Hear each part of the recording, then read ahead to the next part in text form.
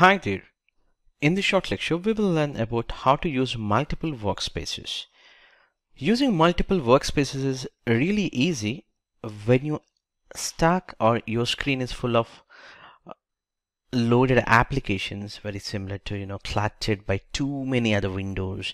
Then it is a good to use multiple workspaces to get organized, and this can be done from taskbar. If you see here, this is where a new desktop can be created, meaning you could actually move all of these applications. Let's say this is application 1, 2, 3, 4, and multiple applications are there in the back end, right? So all of them can be segregated and can be put it into a different screens. To do that, simply click on this, click on a new desktop, or you can simply drag this one, for example this one, to here.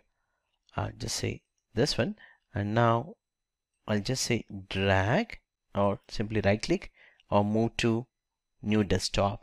I'm just taking one of the window, for example office window, for example, and right click on the bar and move to desktop 2. It just moves here, you see. And similarly, if I come back to again desktop 1, I can simply click on here to move this to desktop 3 by clicking to new desktop.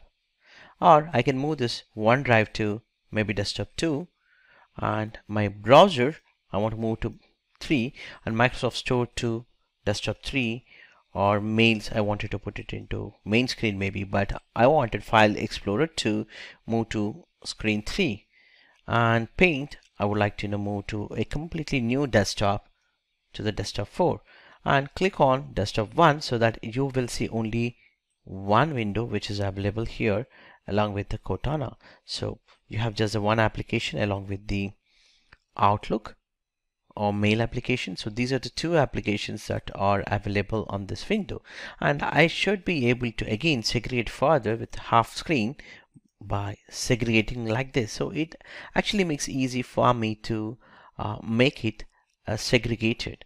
And in case if I want to move to the other window or other screen, simply go back here and click on desktop 2 so that other applications will be in an open state, can be viewed. In case if you want to close, maybe for example if I close desktop 3, all the applications will move to the left side. So in the left side is the screen 2, so it came to screen 2. Similarly, if I close screen 1 here, if I close screen 2, it comes to the screen 1 automatically, all the applications you see here. And the screen 4 now it is moved renamed to screen 2. So like that, you could change the things.